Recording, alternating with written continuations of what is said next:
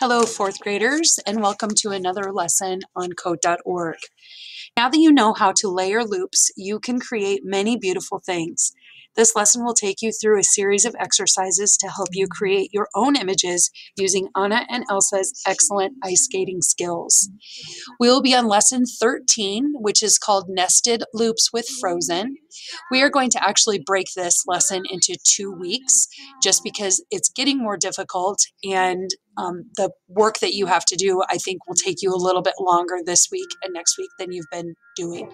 So once you get into your lesson, remember if there's a box that pops up like this called a window, make sure you read everything that it says. It's giving you important information and you don't want to miss out on that.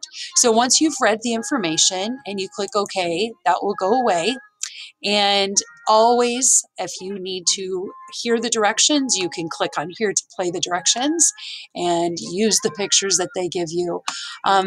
Just a reminder that you can change the speed on your program by changing this from the turtle to the rabbit.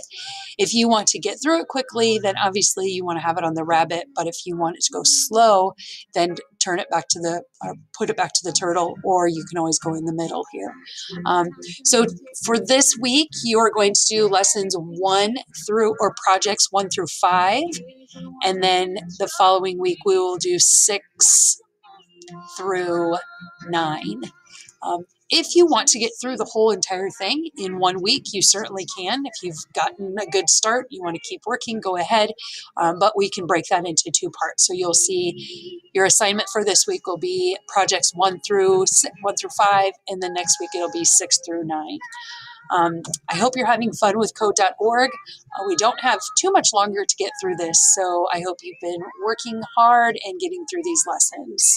Have a great day.